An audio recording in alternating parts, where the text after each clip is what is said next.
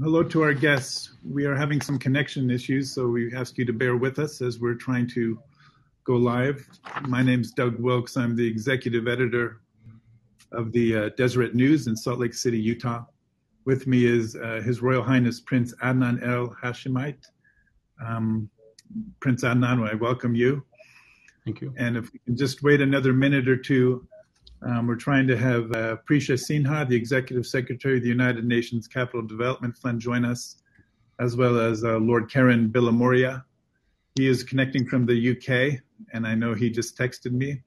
So we are a little delayed, but if you can bear with us, I think this will be a very nice panel. Thank you. So I will pause for just a minute.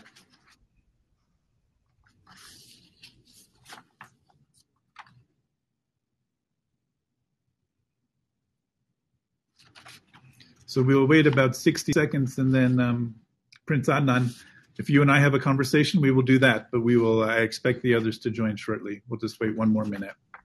Thank you.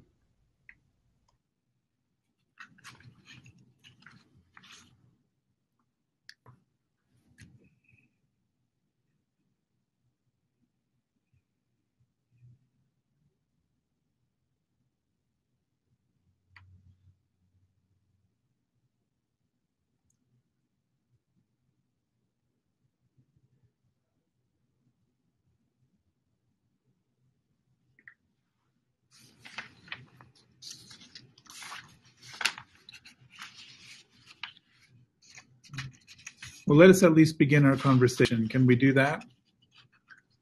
So let me introduce His Royal Highness, Prince Adnan. He's a member of the Hashemite Royal House of Iraq and chairman of the Royal Academy of Science International, coming to us from New York today.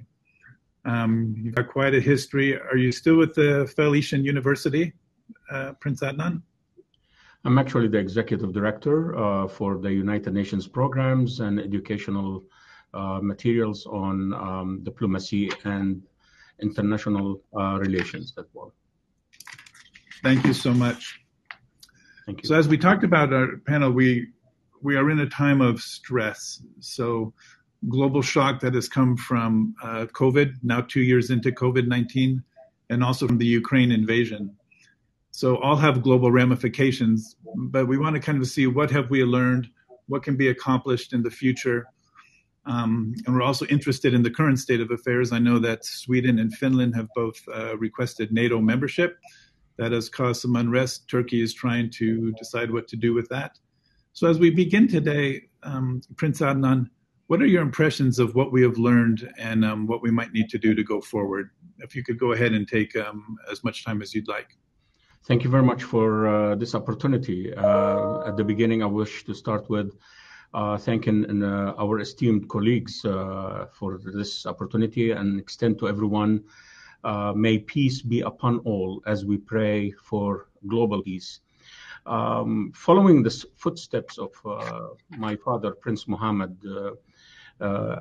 who was a huge educator and with big thumbprints on the world education, and the Hashemites' teachings, I elected myself to be an educator because education is the key for opening any door around the world, and at the same time extending to the world better understanding and better dialogues and better information, accurate information.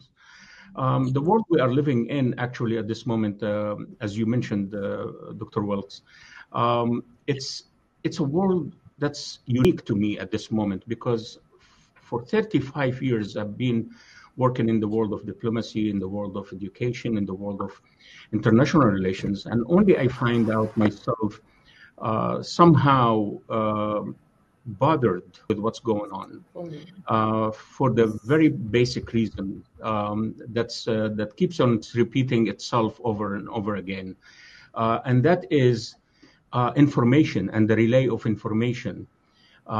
It's the facts that are not real accurate anymore. We have opinionated decisions that are made not based on actual statements of facts that really taken place around us. with the COVID situation, we have witnessed the most important thing that we, the humans, are social beings. And without living our lives as social beings, we are not really going to accomplish any progress.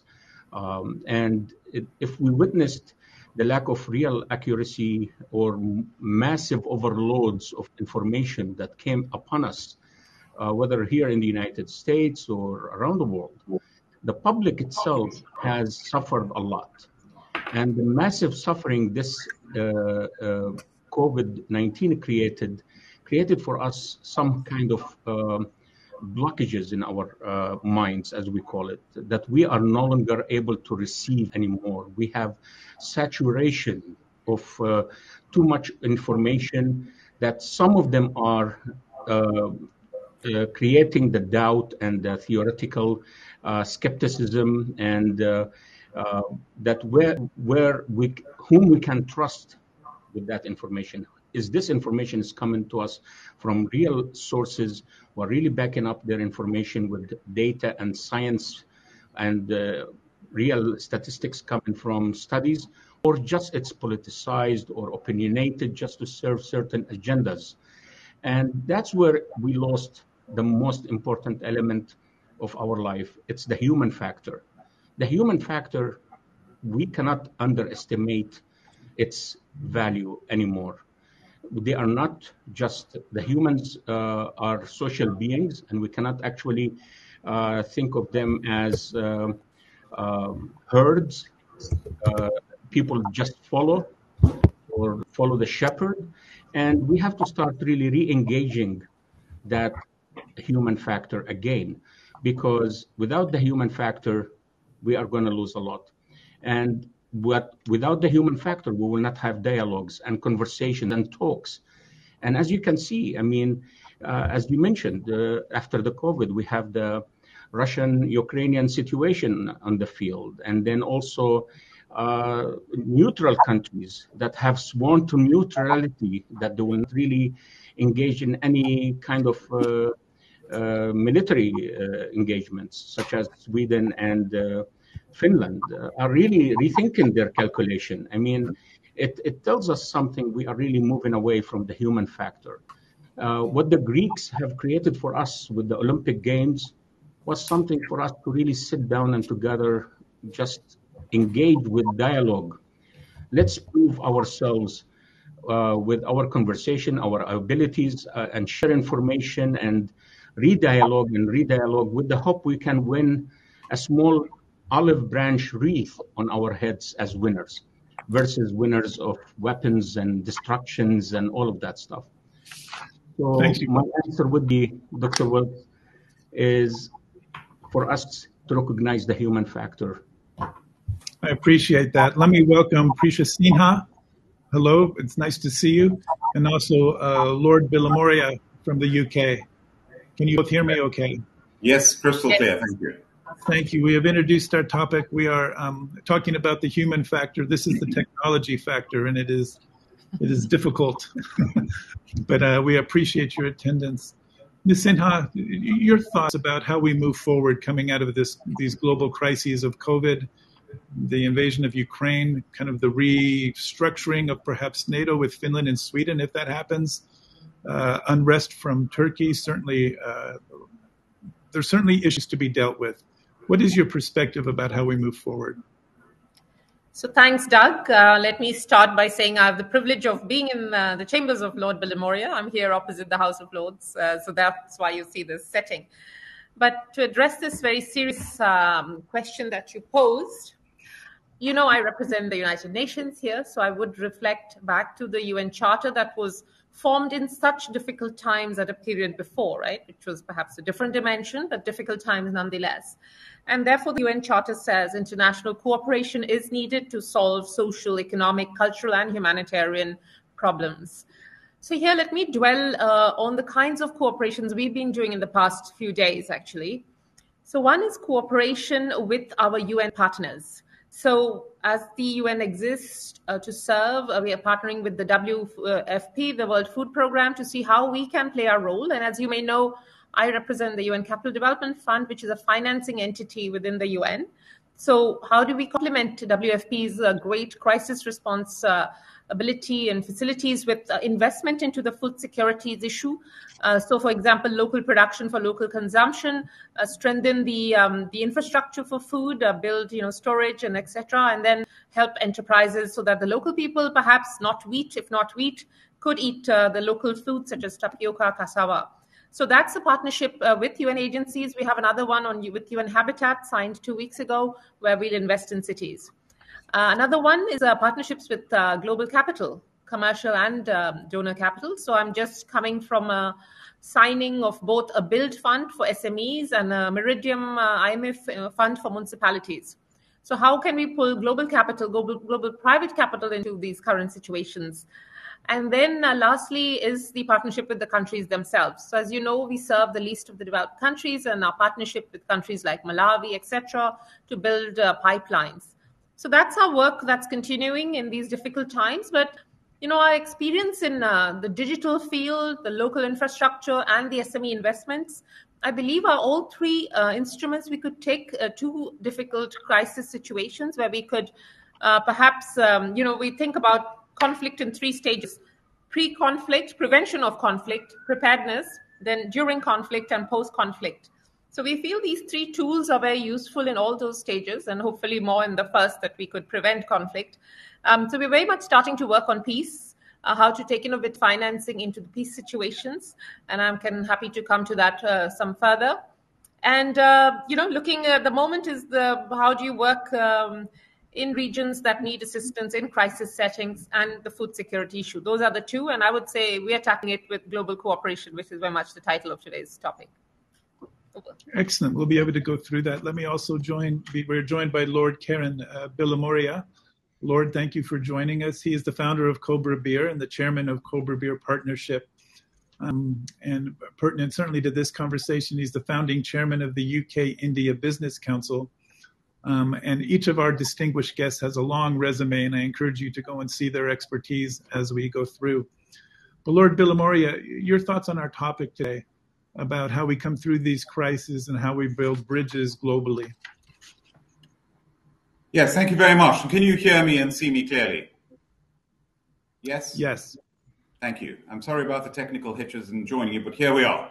I am Chancellor of the University of Birmingham, one of our larger Russell Group universities in the UK, one of the top 100 in the world.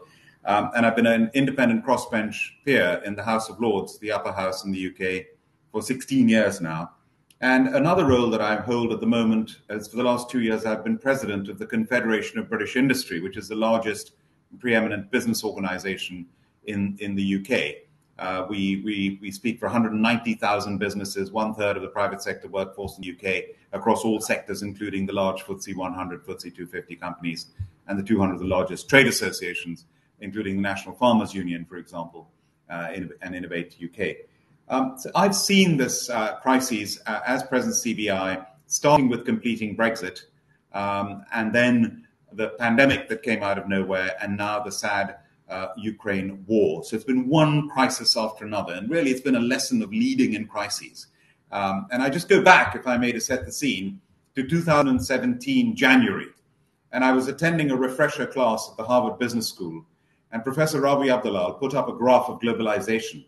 And remember, January 2017 was what had happened in 2016. We'd had the Brexit vote, which was not accepted, 52-48% to leave the European Union from the UK. And we had the Trump victory coming into in the US presidential elections in the November.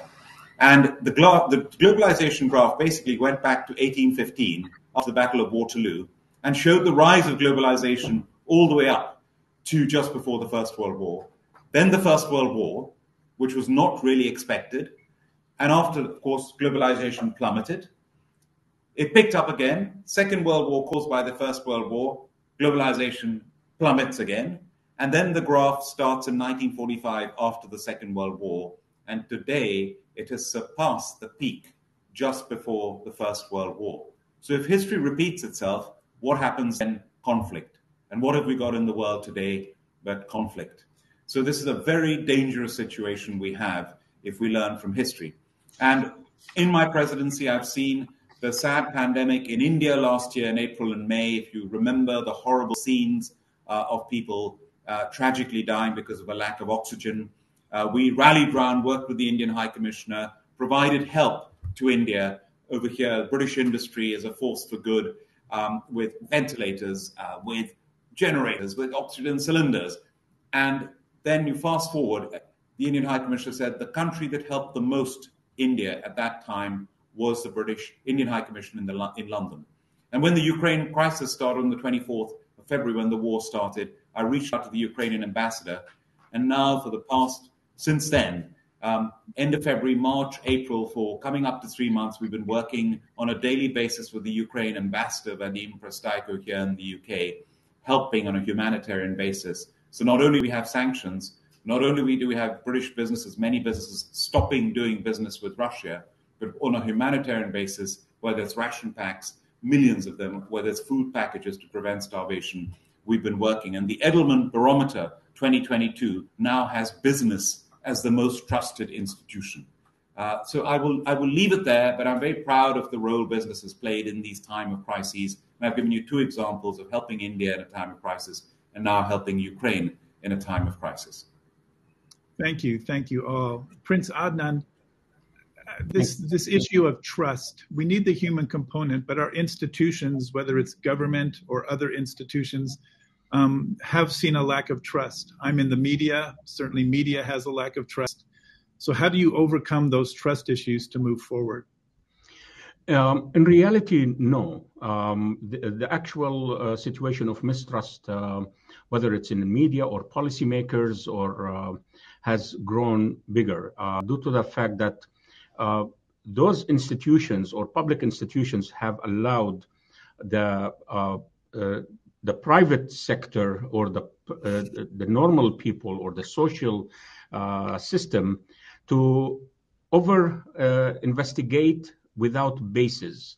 What it means, like everybody started looking and making their own theories versus because of the lack or the emptiness that the policymakers and the media has provided. They provided an emptiness that was just filled with overload of information that really did not support or help anybody. And in other words, like for example, we had 2 sides of the coin. Many professors, many teachers, many scientists, many doctors themselves were actually investigating the COVID situation versus and they are credible people. They have publications, they have all kinds of backgrounds that are really well known around the world, and they are licensed people. I mean, it's not fathomable if they will be willing to lose their own licenses just for the sake of becoming conspiracy theorists. And the other side of the media or the policymakers are just trying to force as much as information without explanation. And the mistrust has risen too high to a level that anybody says anything nowadays, just automatically it's being labeled, you are like some kind of a special agenda. And that's where it stands at this moment. Okay, thank you. Lord Bilimoria, you just most recently announced a UK-India task force trying to get free trade for business between India and the UK. Can you talk about broaching that and what the hope is for that kind of an agreement? Yes, and if I just may touch on this whole aspect of trust. Yes. Frances Fry, a professor who taught me at Harvard Business School, during the pandemic gave a virtual lecture on trust. And to summarize it, she described trust as a triangle. To engender trust, you have to A, be authentic, B, you have to have the logic. You have to have the professional capability to deliver what you say you're going to be doing. And C, the third point of the triangle, is empathy. Are you in it for yourself? Are you in it for them? So authenticity, logic, and empathy, that's how you can engender trust and get people to trust you. And if you look at any situation now, look at the situation with Russia. Is there trust there at all if you try any one of those tests of the triangle? So that I think that works everywhere. With the UK-India Industry Task Force, we have in the UK now, since leaving the European Union, We've not only rolled over 66 bilateral trade deals that the European Union had with other countries such as Japan and Canada, we have also now started signing new free trade deals. We did one with Australia in a month, record 1 year negotiations, New Zealand, and now we're in the midst of the India free trade agreement. This industry task force between the UK and India is going to be helping with bilateral trade and investment in the free trade agreement. The target is to complete this agreement by October, and we have huge hopes to reduce tariffs, to reduce the barriers of doing business, which will be to the benefit of both countries' economies. And of course, there's the movement of people as well. We have the largest ethnic minority diaspora in the UK is the Indian community, the 1.5 million of Indians, people of Indian origin like me, who are a living bridge between the UK and India. And the more mobility we can have, particularly of young people, that will be a benefit to both countries. And of course, it's also university-to-university links and research links. It covers the whole spectrum. Thank you so much. Ms. Sinha, you're dealing with money and trying to drive change. Can you speak to the issue of trust, but also how you can bring some of these transformations through the work you're doing and with UN cooperation? Doug, thanks. I think I'd use the word trust related to bridges. So there have to be lots of bridges between public capital and private capital. So there is this trust building. I'd call it bridge building in some respects. And, I'm just coming from a Moral Money Summit here, lots of private capital there, big pension funds. How do we connect big institutional capital to the aspects of development? So the idea would be some of us in this role, perhaps speaking the languages of both sides of that debate, can try to bridge those bridges, that trust mountain that somehow needs to be climbed. And we are doing that. I mean, the funds that I mentioned, let me maybe just speak on them a little bit. The Build Fund is a SME fund investing in the least developed countries into the entrepreneurs. So can we get mainstream private capital into that fund? It's got 20% first loss cover by the public capital. The same with the Meridian IMF Municipal Fund into the infrastructure. So as you know, infrastructure, I was just reading something on the African report that infrastructure is very essential in order to create the SDG achievement. So I think that aspect of creating a dialogue, so we're starting with dialogue. We're bringing countries, for example, we've got Ethiopia and we've got Rwanda in the past on a call with institutional capital in New York. And now our team is going down to Malawi to create a pipeline of bankable projects. So we're trying to help, build capacity at the country level. It's something, we'll continue to do. And that's how we think that some of those bridges can be built by we are a development partner. We're there for the journey, hopefully, in peace times towards development, but through difficult times as well. Ms. Sinha, if I can stay with you for just 1 minute, you've spoken about the need for digital transformation, and particularly in the world's 46 least developed countries. I was looking at some of the work you've been doing. Are there barriers to doing that, or is technology the key bridge, or is it money, or how do you, in this current time in 2022, what is the bridge you're trying to establish? Certainly, Doug. So the main bridge we are building is of capital into these countries, more than the kind of aid capital that goes in. So to throw some numbers out, the total ODA, measured by OECD is $178 billion across, let's say, the funding of the World Bank, funding of all the other entities. And then the private capital that sits, it's $400 trillion, right? So what is the mission of capital? Shouldn't capital serve humanity? Did we not make this a social construct ourselves? And now we needed to come back to our aid to ensure better lives. So certainly our main mission is on technology, on finance, but we think technology is a great enabler. It helps us really jump some of those infrastructure steps, some of the development steps. So what we need on the digital is to help countries develop ICT policies. They need to, have a ministry that looks at ICT, look at connectivity. So we have something called the scorecard, in Inclusive Digital Economy scorecard that measures connectivity. We've done that in Solomon Islands, in Burkina Faso, and across the world. So I think certainly the technology accompanies finance. So, for example, my challenge here to a call to action would be the Sahel issue, right? Sahel, a great drought-stricken area. There was a woman with 600 cattle, and now she's only 35 left. So, what aspect of technology can help address, this impact of climate? Unfortunately, so is there some technology, some degree of an irrigation, drought-resistant plantation, something that can help then accompany finance, because finance can't solve that impact without technology. Mm-hmm. Lord Bilimoria, part of your agreement deals with green energy and trying to cut down the barriers to do that. Can you speak a little bit, playing off of what Ms. Sinha has also spoken of? Yes, I had the privilege at COP26, the UN Climate Change Conference in Glasgow in November. I attended 1.5 out of the 2 weeks there.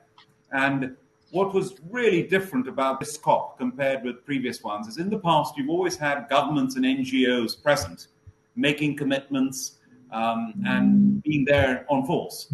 This time, what was different is we had business present in a big way. So not only was it governments making commitments, including India, for example, making a commitment to net zero by a certain date, you also had businesses making commitments. And to give you an example, 60% of the FTSE 100 companies in the UK have now committed to net zero by 2050. Companies in the midst of the pandemic last year were EY, for example, committed to going carbon negative in 2021, at the beginning of 2021, and they achieved it by October. So it was wonderful to see that. What also was exhibited was the power of not only finance. We now have the GFANs. We have $130 trillion worth of asset-backed finance that will be available for green finance. We have the UK, for example, now becoming a world headquarters of green finance. There is a green industrial revolution. The next point that's come up is it's a transition. This is not an on-off switch where we're going to switch from fossil fuels now to green renewable energy straight away. There is a transition. And the final point I want to make, I could talk hours about this topic, but the final point I want to make is innovation. It is so important with technology. And if I give you a quick example, the University of Birmingham, we have one of the world's leading railway institutes as part of our Department of Engineering. 10 years ago, 2012, a research project, a student research project to develop a hydrogen-powered train. It became a hydrogen-powered model inside our department called Hydrogen Hero. And the next thing, it became a fully fledged, the world's first retrofitted hydrogen-powered train called Hydroflex, which was up and running in Glasgow. Prince Charles was on the train, Prime Minister Boris Johnson was on the train, and I chaired a meeting of university, of transport leaders from around the world on this train. And it's an example of university research, companies such as Siemens and Porterbrook, the rolling stock company, and government finance working together to create world-beating innovation. So it's very powerful. If you do it particularly on a cross-border basis, it's amazing. Thank you. Prince Adnan, as you look across the world, what is the problem that you think working together can solve? In other words, as you look at something that is very important to you, you're coming at it from a scientific point of view, you talk about human connection, but what would you say? Is it green energy, climate? Is it world hunger? What's top of mind for you? It's actually what we have witnessed over the past 15 years with our research at the Royal Academy of Science and dealing on ground in the field with the people themselves. What we have witnessed that the interdependency or inter-nation dependency on programs that are cross borders, that are crossing borders, have actually eliminated the ability for the small enterprise to grow and to really develop themselves. I think we really need to revisit our policies on finance for small operations. And we should really encourage more for the $1 million to $5 million investments in these operations, because they are the key factors.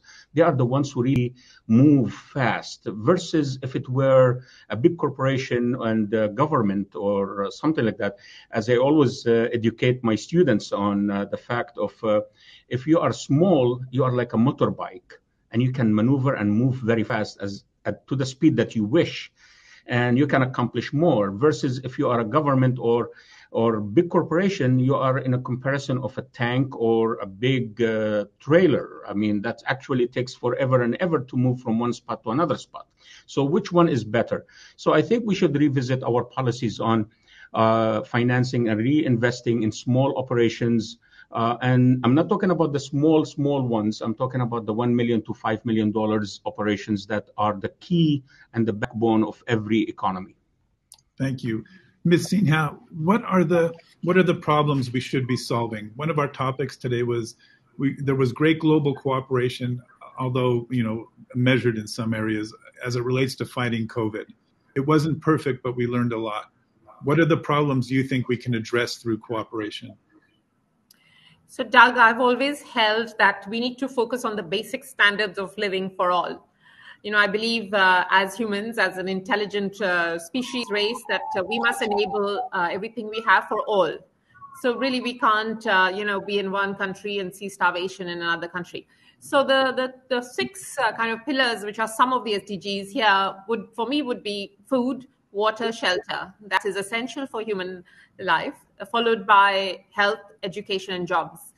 Right. So this kind of selection of these six criteria, which is a simple question, is what do humans need to live, right? So the first two are essential, food and water, shelter as well, and then the others to create that kind of basic standard of living. So I think what you said about, for example, health, let's take health. I mean, we can't have countries with no primary healthcare system, no national, health. I mean, the world as one has to try to accomplish this. So entrepreneurial mind, I'm a big believer in social entrepreneurs, a big believer in, finding that capital that wants to do good and then kind of creating a sustainable business model. I mean, the grants are very welcome to kickstart, projects and programs, but can we challenge? And I believe in the human spirit. I believe in the aspirations across the world, that there are entrepreneurs out there in every country that want to create these systems. We just have to enable them perhaps with the aid, but then with the capital, so that, in every part of the world, we have these basic standards of living and we don't see these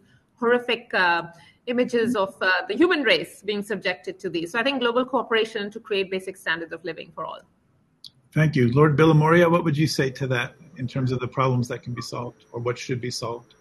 Yes, I think that I'm going to be giving a lecture before I finish my CBI presidency on the lessons I've learned in these 2 years. And basically, it's leading through crises.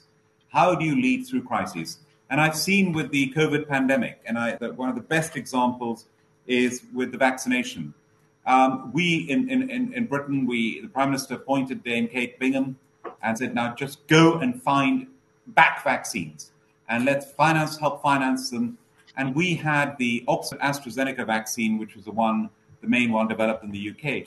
And that's Oxford University developing the vaccine, teaming up with AstraZeneca, a British-Swedish company headquartered in Cambridge, and then in turn, teaming up with the Serum Institute of India, the largest vaccine manufacturers in the world before the pandemic, owned by the Poonawallas. Now, Preeti is half Zoroastrian Parsi. I'm a Zoroastrian Parsi, one of the tiniest communities in the world. There's just 100,000 of us, and the Poonawallas are Zoroastrian Parsis based in Pune in India, and they have now produced 2 billion doses of this AstraZeneca Oxford vaccine, saving millions and millions of lives. So that is the power of universities, business working on a cross-border basis to the benefit of humanity. If we look at, for example, what's happening now in the Ukraine, the latest problem, which I discovered from the ambassador here, Vadim Prostaiko, yesterday we had our CBI annual dinner in which he spoke very movingly, the food security. Ukraine, the breadbasket of the world, 50% plus of sunflower oil comes from Ukraine. Wheat, a huge proportion comes from Ukraine. For the whole world, they cannot export their wheat because their ports are blocked. Odessa is blocked by the Russians. There are 70 ships that are stuck over there. And now to get all the wheat and grain that is there in Ukraine out by road and rail would take, without exaggeration, 5 years. And the next harvest this summer, there will be nowhere. No silos are full because you can't get the grain out. So we need to unblock that port. We need, as a global community, to come together because the repercussions otherwise are going to be dire. I don't want to be a doom-monger, but it could lead to famine across the world for hundreds of millions of people. We cannot let that happen. We cannot watch, as the head of the UN Food Programme said, a silent tsunami below our noses, in front of our eyes. We've got to stop it before it happens as a global community and come together. And the way it came together during the financial crisis, I remember Prime Minister Gordon Brown leading the way to get the global community to come together in the financial crisis in 2008, 2009. So is there if I ask you, okay, what's the first step for that cooperation, what would you say? The first step would be all the countries, literally the whole of the world, uniting, every country in the United Nations. And this is where you cannot have a veto of the Security Council that blocks this. And this is where Britain as a country can take leadership, and everyone in the interest of preventing starvation, preventing famine, preventing deaths in a humanitarian, compassionate basis, reach out to Russia and say, you must allow a corridor to come through. You've got to remove those mines. You've got to stop your warships from stopping ships coming in and out of Odessa for the sake of humanity worldwide. And this is where we've got to stand together. The whole world has got to stand together, and the UN can help to lead the way there as well. And I'm sure it's possible. Ms. Sinha, you have a UN sensibility. Would you agree with that? I totally agree with that. I really believe the UN, we are fortunate, have a great responsibility to be the cradle of these 193 country member states. And it just got to be one voice, we all recognize what the issue is. First of all, in my view, there should be a no war slogan, right? And that's what the Secretary General said when he visited Ukraine. How is it possible in 2021 that we have war? I mean, of that horrific nature. So I think we need to prevent it. I think we could take the General Assembly vote that voted, in 141 in favor of stopping all of this.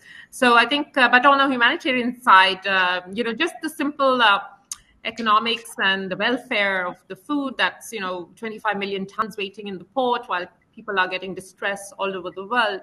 I think the humanitarian forces need to go in, if nothing else. Thanks. Thank you. I'd like to hear, we're drawing near the end of our session, but Prince Adnan, I'll give each of you a final say. If we can begin with you. What do you take away from this conversation about what we need to do in terms of drawing together as a world to solve the world's problems? That's a pretty big question, but what's your final word? My final words would be actually, I respectfully agree or somehow with my colleagues, and with all due respect to them. We should really start reinvesting in diversifying our resources, not just because of wars. I mean, in the Ukraine-Russian situation, we learned that major interdependency on one nation or two nations can really create the major headache that we have and future famines.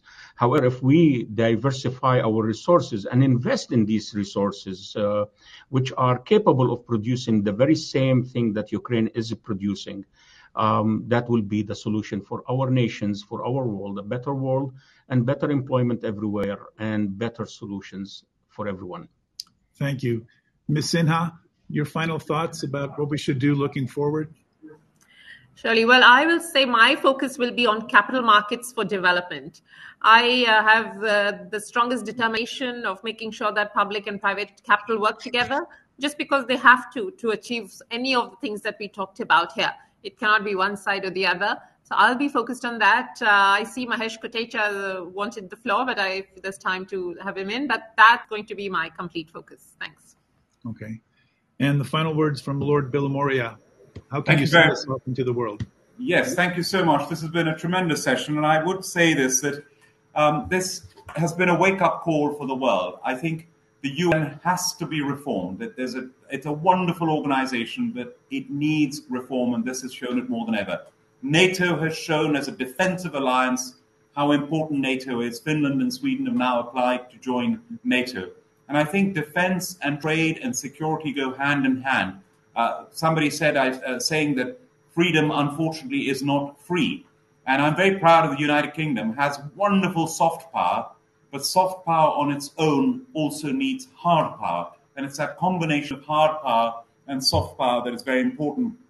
And most importantly, working together, collaborating cross-border, and with a complete objective of peace. We cannot be in this session again, in this situation again. Thank you so much to our esteemed panel. Fascinating, and I think you're right. We could talk about any number of these topics. Particularly interested in how we feed the world, right? That's what we've been trying to do since the world began. To those our guests, please reach out to our panelists. Either follow them through this conference or individually.